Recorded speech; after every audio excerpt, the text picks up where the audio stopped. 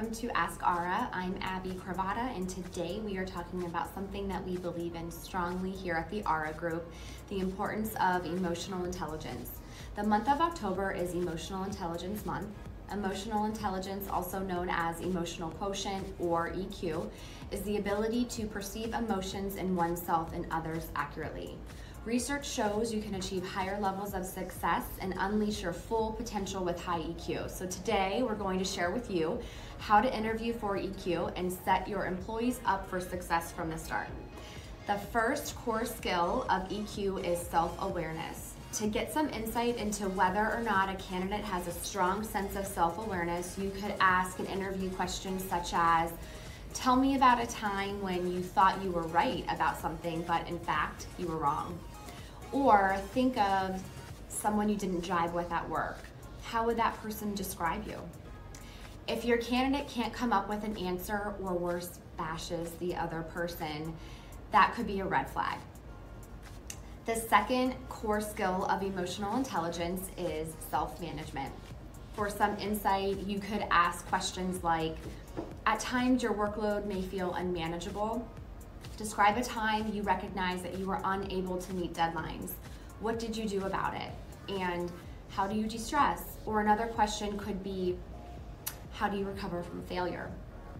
The third core skill is social awareness. Ask questions like, tell me about a time you had a conflict with a boss or colleague at work. Describe your role in the situation. What social cues did you pick up on from others? How did your actions have a positive outcome to resolve the problem? Finally, the fourth core skill is relationship management. Ask, tell me about a time in which your boss asked you to embrace a new system, process, or idea at work that was a significant departure from the old way of doing things. How did you collaborate? What was the result? What did you learn?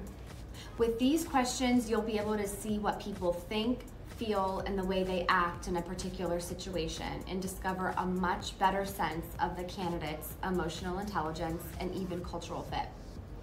There are many benefits of EQ in the workplace. A few worth noting are higher productivity, happier work environments, greater adaptability, resilience, and decreased stress. Set your employees and company up for success from the very start by making sure potential new hires not only have the required competencies and skill sets, but a high EQ too. I hope these tips were helpful and that you can put some of these questions to use during your next interview to help you find some outstanding hires for your organization. And what are your favorite questions to ask to reveal a candidate's EQ? We would love to hear your comments below. Please share them. Until next time, remember to keep following us, and thank you for watching AskARRA.